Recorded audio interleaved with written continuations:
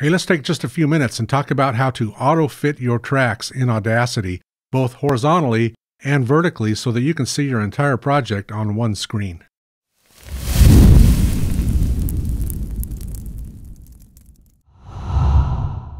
Hey, Mike Adams here with the Audacity Bootcamp. Let's take just a moment and talk about how to auto-fit tracks to your screen.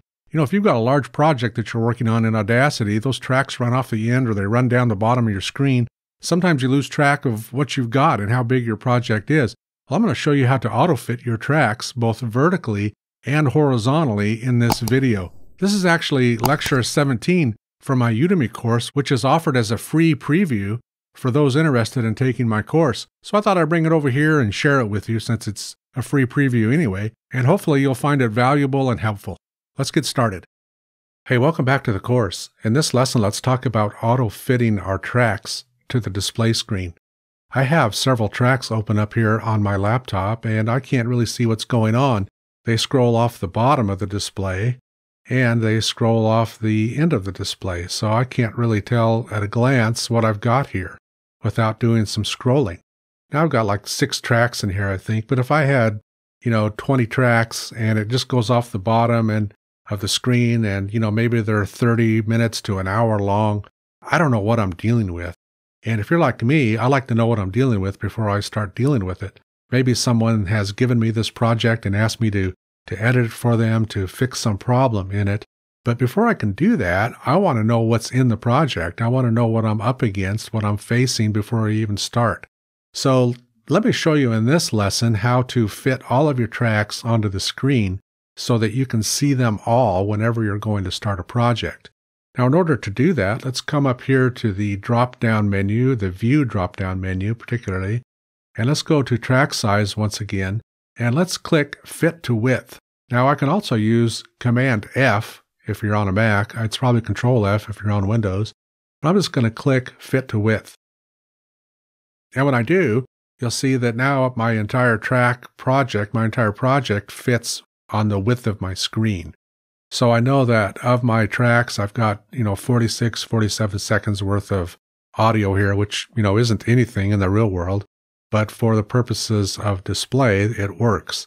So I fit my tracks into the width of the screen. Now let's go back up to that same View drop-down menu, and let's go to Track Size again, and this time let's click Fit to Height. And again, you can do Shift Command F, or on a Windows, Shift Control F most likely.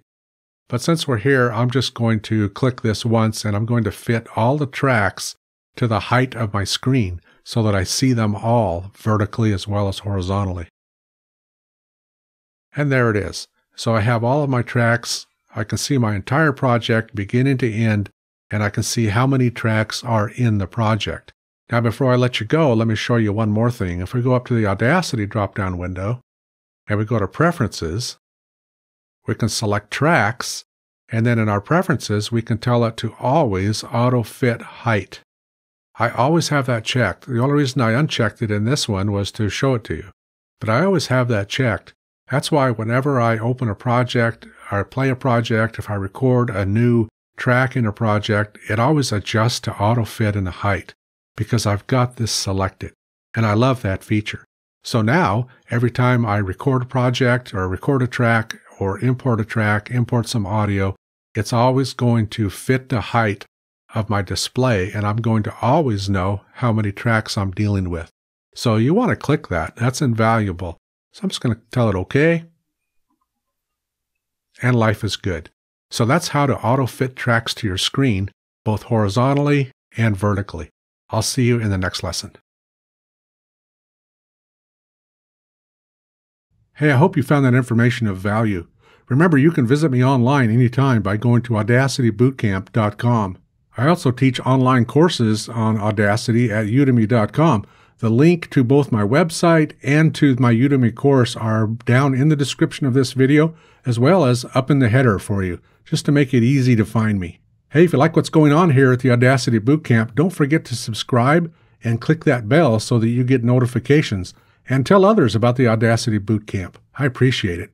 Until next time.